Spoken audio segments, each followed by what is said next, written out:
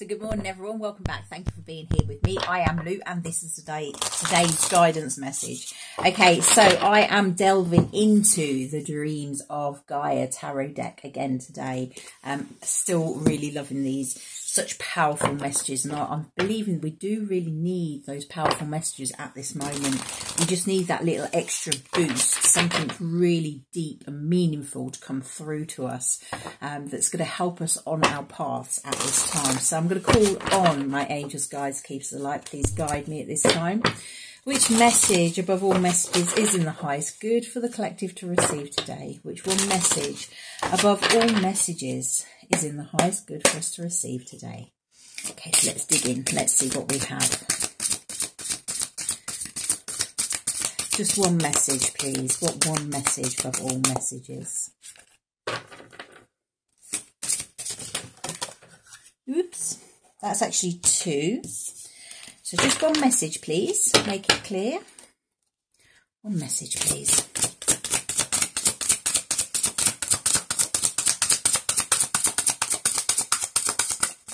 There we go. So we have card number 4, the mother. Okay, so that's quite a quite green. We have the tortoise there, which is all about slow and steady. We have the snake, which is all about healing. It's about shedding the skins, etc. She's also pregnant, so it's about fertility. So this, I'm feeling, has got quite a strong message for quite a few people. Maybe little bits here and little bits there for everyone. So we will dig in, have a look. And there we go. I'll hold it there for you while I read from the book. So number 4, the mother. The key words are unconditional love, intimacy, nurturing, compassion, abundance, growth, fruitfulness, acceptance, fear, control, and outcomes. Her womb is the void in which new life forms, safe, nurtured, and protected by her body. She is the earthly universe in which a cosmic soul takes on physical form. There is no more sacred or intimate bond than that of a mother and child. She is the mother, nurturer, protector, and creator. She is the very essence of non-sexual intimacy, patience, compassion, unconditional love, and forgiveness, willing to place the needs of her children before her own. Nor is that love reserved only for a child born of her womb, for the highest ideal of the mother is a woman who extends her unconditional love to all who dwell in the world around her, without question of whether or not that love is deserved. The mother gives without hesitation or reservation. She is both teacher and guide, encouraging her children to reveal and nurture their talents. In this way, she gifts them with healthy levels of self-belief, self-esteem, and confidence. The mother is also symbolic of a fertile and abundant mind, a mind where ideas take root. The mother is willing to nurture those ideas and provide what is necessary in order for them to grow and blossom.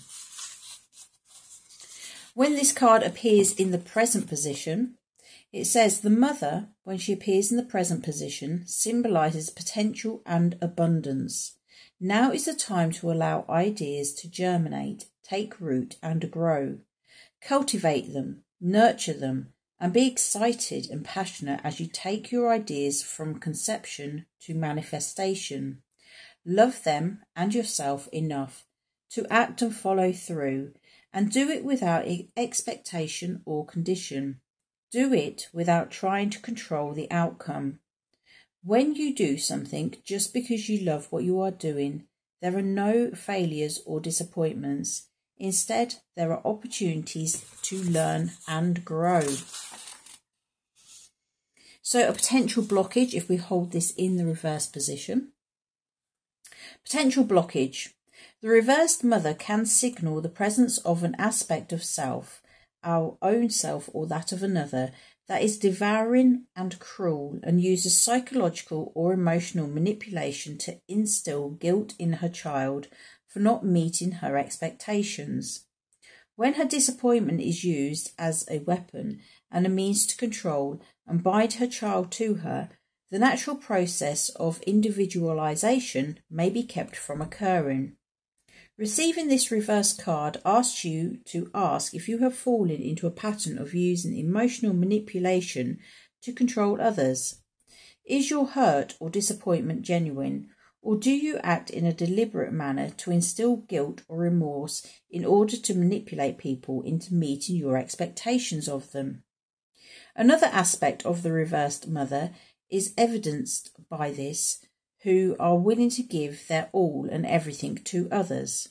These people seem consumed by a need to be needed and feel that it is their place and purpose in life to fix every wrong and make everyone happy. They get involved because if they do not, the situation will not be resolved, and leaving a situation unresolved is not something they can tolerate. These people may be perpetually cooking, cleaning, or mothering others instead of allowing those they mother to learn to be responsible for themselves. Have you involved yourself in a situation that is really none of your concern because you want people around you to be happy? Do you have a tendency to offer unasked for advice? Do you often act as peacemaker or intermediary without being asked? Do you live your life constantly doing for others what they are capable of doing themselves? Do you live through others? Do you give up your time to do for them what you should be doing for yourself? The reversed mother suggests that these things, while done with love, are still aspects of a controlling mother, because they can prevent others from standing on their own 2 feet, resolving their own conflicts and becoming independent. Moreover, they are tasks performed to the detriment of nurturing yourself. Often, the very advice given to others is not adhered to by the person giving it, because they are perpetually in service to others and neglect themselves. If the mother appears reversed, she symbolises a situation that you need to step away from, or a relationship where you are exerting undue control or influence. Let go of your need to control or to be needed and ask yourself why you are compelled to behave in this manner. Sit back, put your feet up and relax. Allow those around you to sort out their own dramas and pick up their own dirty laundry for a change, or you will never learn how and will always expect it. Or they will never learn how and will always expect it to be done for them. Okay, so a bit of advice for those mums out there that are pampering to all their children's whims. Let them stand on their own 2 feet. It's never too young to start them on doing their own, a little bit of housework, putting their laundry into the wash bin, pulling the duvet over. Even if they don't do it perfectly, let them have a try. Don't be that mother that is constantly hovering, who feels that by doing things for them that they are needed and that they will always be unconditionally loved, etc. That's not your role. Your role is actually to bring your children up so that they can actually cope for themselves. In addition, we do have, when it was in the upright position, about you taking control of your life, following your dreams and doing what it is that you feel happy about. It's about really finding something that sets your heart aglow, something that sets your soul singing, and following it and doing what is good for you, nurturing yourself as well as nurturing those around you, but being in a position where you know the boundaries which are in place and you know when you have overstepped the mark. Okay, so that is your message today. Take care. Have a fantastic day. I'll see you again soon. Bye-bye.